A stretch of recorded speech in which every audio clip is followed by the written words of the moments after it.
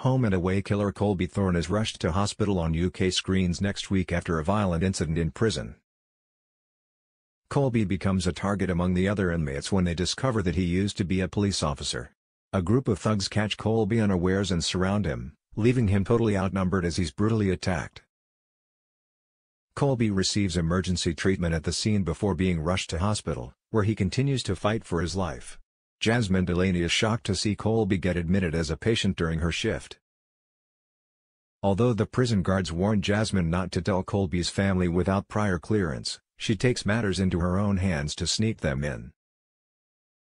When Jasmine tips off Dean and Bella, a quick-thinking Dean summons the River Boy crew to storm the hospital and create a distraction. This allows Dean and Bella to sneak into Colby's hospital room to check on how he's doing.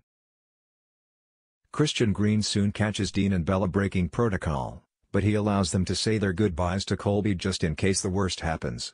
Later, after they've left the hospital, Dean tries to give Bella some harsh home truths over what life in prison is really like.